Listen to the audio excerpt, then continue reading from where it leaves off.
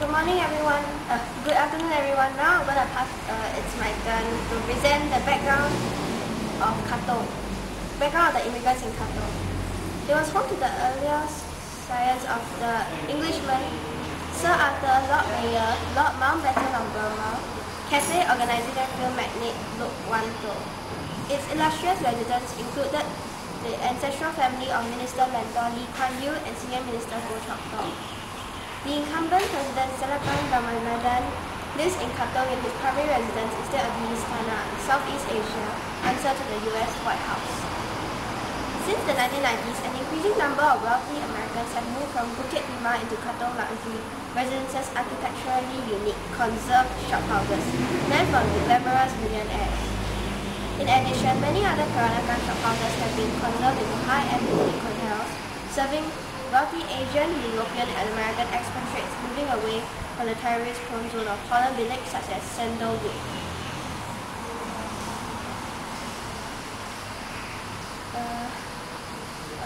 Katong is preferred as these families do not engage in conspicuous consumption available in the densely populated and very public Orchard and City areas. Thank you. Now I'll pass on to Vanessa.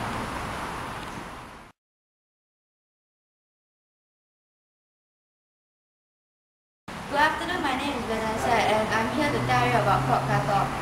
Fort Tanjong Katong, which stood from 1879 to 1901, was one of the oldest military forts built by the former British colonial government of Singapore.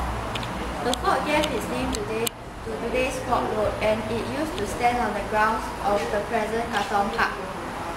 Fort Tanjong Katong, the only one of its kind on the eastern side of the island, was part of the series of defensive batteries and fortification according to the southern coast of Singapore that defended the eastern approaches to the Singapore harbour and Singapore town against seaborne attacks.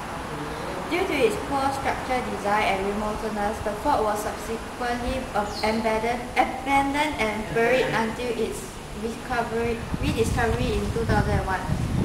Found with traces of a moat and near intact perimeter wall, the fort was considered by local archaeological experts to one of Singapore's most important archaeological finds of its true 19th century fort to date. Fort Tanjong Katong was designed and built in 1879 by Henry Edward McCallum, who was colonial engineer and architect of the Singapore History Museum on Stamford Road. I will now end my talk.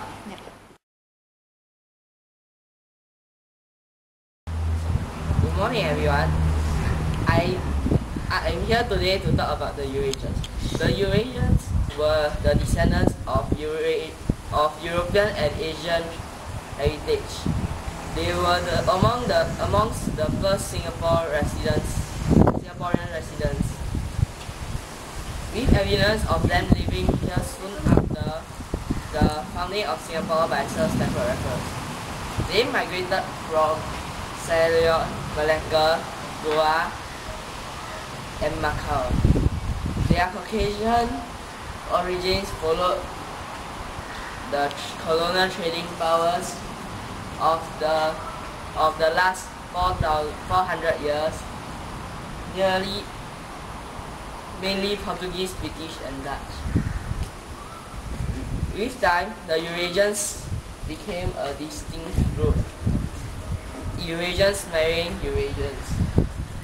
They are heirs to the heritage of diverse traditions. Most are Christian, mainly Roman Catholics, and religious celebrations play an integral role. Food is also distinct and varied. The devil curry, noodle, vindaloo curry, and roast and pies. Since the mid-19th century, the Eurasians lived in Kampong Glam, later in enclaves in Newton and Upper Serangoon, and then moving to Katong and Siglap. The eastward migration Katong synonymous with Eurasians, even though Eurasians today live all over the island. I'm here to hear about the lifestyle of Katong. During British colonial times, the civil service was the career of choice for many Peranakans and Eurasians. This led to Peranakan and Eurasian English language teachers passing on their students and unique form of pronunciation diametrically opposite of the more common English. Thus, words like for and law became pronounced as go and go and odd sing song and influence from Chinese and Portuguese speakers. Besides food, Katong is famous for her daughters, Katong girls, protected and privileged daughters of the elite families in Singapore. Originally, daughters of English-speaking Asian families belong to the land-owning class in Singapore, living in gated, isolated but close to Windsor Park. They moved to Katong to pursue a more expressive social life when the Women Charter was introduced during 1960s. After marrying and having their own families, many of these women sent their daughters back to school in single-sex establishments such as Katong Convent for their childhood and Salon. Katong girls are very much sought after in the Singapore whose marry to and from or socialite scene because of their simple purity, kindness and charity, which values are taught to combine the best Western Christian culture with the best traditional ones. Katong girls are often distinguishable from other Singaporean girls, though their upper class fluent English and strict upbringing. A large number of these girls are sent to boarding schools and universities in England. Now I'm going to pass on to Kenric. I'm here to present to you the highlights of Katong. Katong area is traditionally associated with the Eurasian and Peranakan community. However, many HDB now stand alongside the traditional shophouses and Peranakan terrace houses. In 1993, the Juchat neighborhood, which comprises the historical center of Katong, with its delicate and uniquely Singaporean architecture mixing Chinese, Peranakan and English colonial styles, was designated a National Heritage Conservation Area by the Singapore government. Many of the traditional houses in the area, which includes the Asia Villa of Chinese Taipei, Juchat, have been conserved and are now luxury homes for the wealthy elite from throughout the world.